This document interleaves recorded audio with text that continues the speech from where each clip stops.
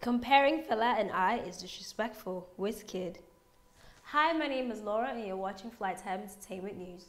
For those of you who keep comparing Fela and Wizkid, the singer has something to say to you. It is disrespectful. Wizkid described Fela as his idol and as such thinks he should not be compared to him. Sophie Momodu called out by fan for being dependent on singer's money. Davido's baby mama Sophie Momodu has been called out by a follower on Instagram over her lifestyle, claiming she's spending the singer's money. In the follower's words, "You dey show yourself, no go use your time work, they depend on Davido money." Of course, Sophia wasn't having any of that and had a few words to say to the fan. "LOL, you need to take a vacation, babe. You seem stressed and this is all Sophia's money. You better act like you know what time it is." Agodai promises to help set up a restaurant for Rico. Now, if you remember vividly, Rico was one of the housemates who really threw it down when it came to the kitchen. Except that one time he sneezed on his hands and then added salt to the food.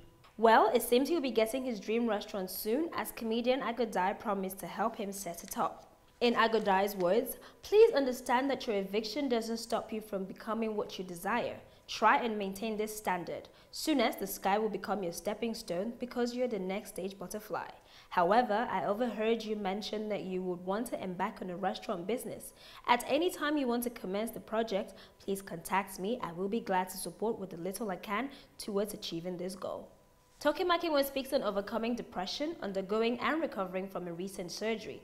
She took to her Instagram page where she shared her story alongside a video of popular American pastor Stephen Furtick, where she said she got her inspiration from.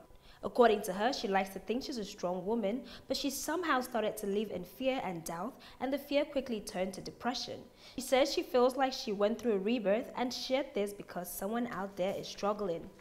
In her words, "Your life will inspire somebody to live again, take another chance, build again, and stay alive."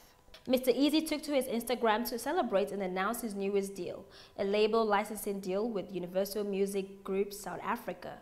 According to him, his label, Banku Music and UMG Africa, will jointly release his new project, Life is Easy Volume 2, Lagos to London, in Africa. Tristan Thompson gets home crowd jeers.